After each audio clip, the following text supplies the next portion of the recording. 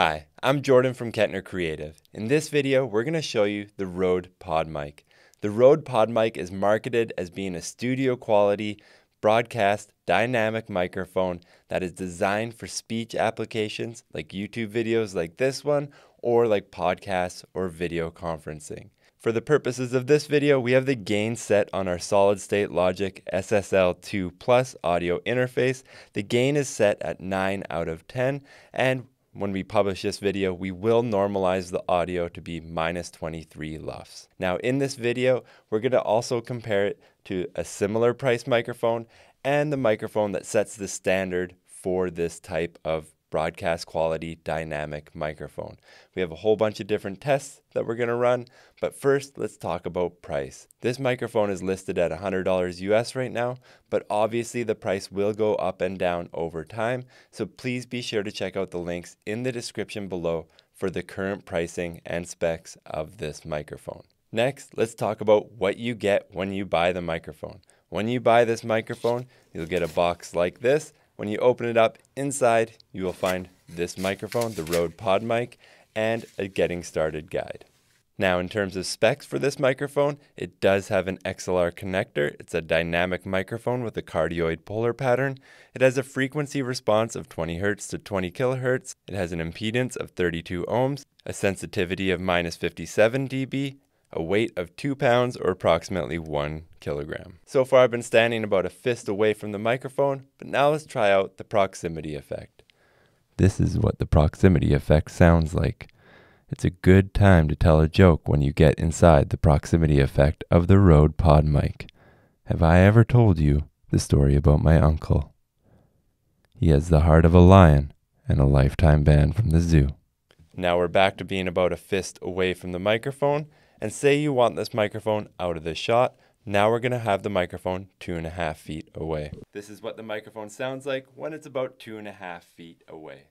Next, to check the plosives on this microphone, the Pink Panther pinches bumblebees. The Pink Panther punches bumblebees. Next, we're going to try it with the foam cover from the Rode Procaster. This is what it sounds like with the cover from the Rode Procaster. This is what the proximity effect sounds like with the foam cover from the Rode Procaster. The Pink Panther punches bumblebees. And the cover is back off now. So now let's test what this microphone sounds like from the front, the side, and the rear of this microphone. So this is what it sounds like from the front of the microphone. This is what it sounds like on the side of the microphone. This is what it sounds like at the rear of the microphone. Next, we're going to test the noise rejection of this microphone. I'm typing on a keyboard here that resembles the keyboard of an average laptop. I'm clicking a pen as I'm taking notes as I'm recording this podcast. And then I'm ripping paper as I got through the end of my notes, and I decided that I want to throw this paper away. And this is what it sounds like if I bump the microphone.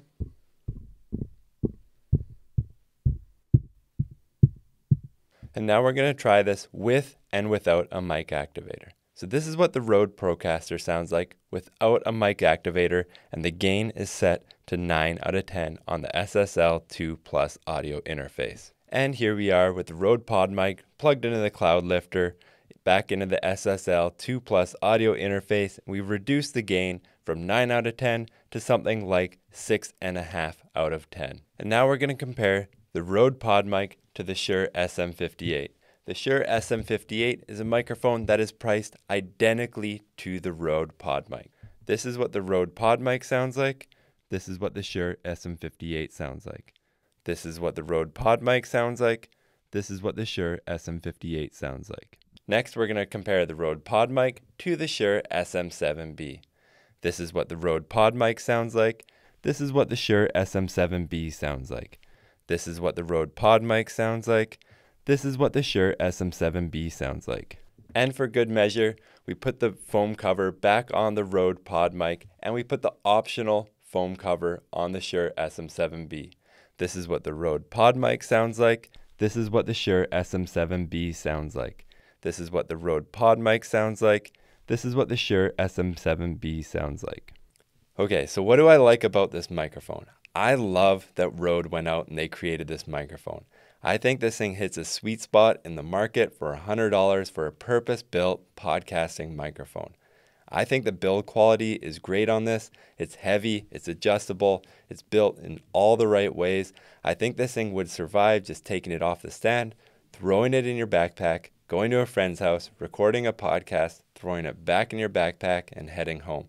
I don't know if this thing will stand the test of time compared to the Shure SM58, which you can literally throw in the ocean and it'll still work, but I think the build quality on this microphone is great. Now, comparing it to the Shure SM58, let's talk about looks for a second. Looks do matter to a large portion of users and audience. And there's something about a handheld dynamic microphone that just doesn't look like it belongs in the studio. The feng shui or the look or the feel of this microphone is absolutely perfect for a home podcast recorder. I think that they absolutely killed it in that regard. I also really like this microphone with its optional foam filter. I think that does help it with some of the things that maybe it falls a little bit short of. It gives it better plosive protection, and it does help to reduce some of the frequencies that are a little bit more annoying than others. Now, what are the cons of this microphone? I'm not convinced that this microphone has a 20 hertz to 20 kilohertz frequency response. To me, it sounds like there's a high pass filter constantly on it. With the frequencies that are built into this microphone when it's completely flat, like in this video, it makes it really susceptible to things like mouth noise. You can really hear a lot of the sounds inside somebody's mouth, and for a large portion of the audience, that can be super annoying. Also, on the other end of its frequency response, you do hear a lot of things like table taps. They come right through the stand into the microphone. I would have expected a little bit better shock mounting for a product that was built specifically for podcasters. Not all home podcasters who are interested in a $100 mic are going to go out and spend $100 on a boom stand. You're going to end up with a lot of these $10 mic stands, which is why we used it in this video. And I think that this microphone just doesn't have the shock protection that's required. Now, with the frequency response of this microphone as well, it does sound great. You do get acclimated to it, and it does sound nice and clean and crisp and all of that. But then when you compare it to the Shure SM58, you realize what it's missing. It's missing that the rest of the frequency response. The Shure SM58 does just sound more full than the Rode PodMic. Now, a lot of people, when this microphone came out, they said it's a Shure SM7B killer. It's not even close. There's people on YouTube that say if you put this foam filter on this microphone, that it sounds exactly like the Shure SM7B. I don't think so. The Shure SM7B is a completely different class of microphone. That being said, there is a very, very strong argument for the value proposition of this microphone. Even though it doesn't compare directly, the price, you can buy 4 of these microphones for one of those. You slap a couple foam filters on and you do get pretty close.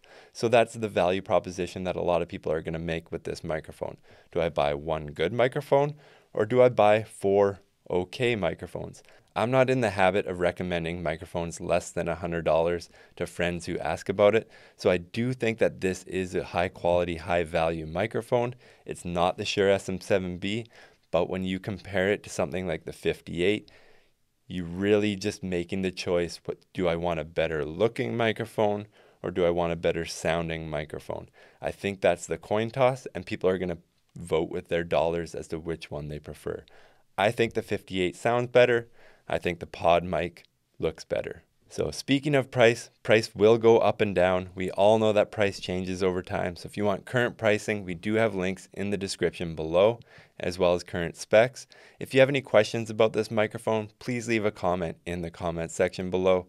And if you want to see more videos like this in the future, please like and subscribe. Thank you for watching.